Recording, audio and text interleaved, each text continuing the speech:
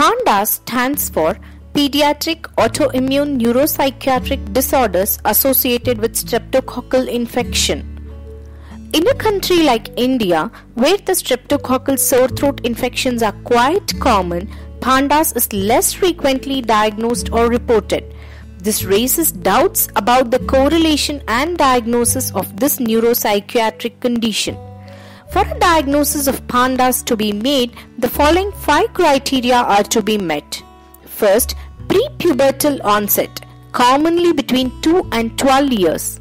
Second, abrupt and episodic exacerbations of symptoms. Third, neurological problems are commonly associated in the form of piano playing choreiform movements, handwriting changes, enuresis, and other features. Fourth, disorders like obsessive compulsive disorder and or tic disorder symptoms are present.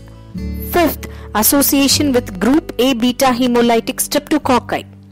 The evidence for recent group A beta hemolytic streptococci infection could be any of the following: positive throat culture, raising or high levels of anti-streptolysin O titers or anti-DNase B. The possible pathology is apparently related to corticostriatal thalamocortical pathway changes, with anti-neuronal antibodies noticed against the tubulin, lysoganglioside, dopamine receptors, and calcium calmodulin 2 dependent protein kinase.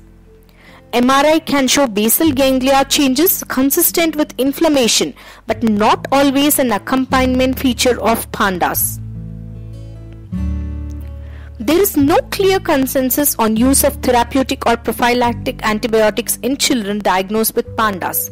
Sometimes use of immunomodulatory agents are considered, like intravenous immunoglobulins, plasma exchange, steroids.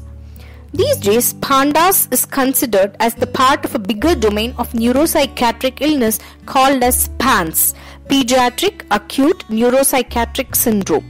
Remember, all PANDAS are part of PANS, but all PANS are not PANDAS.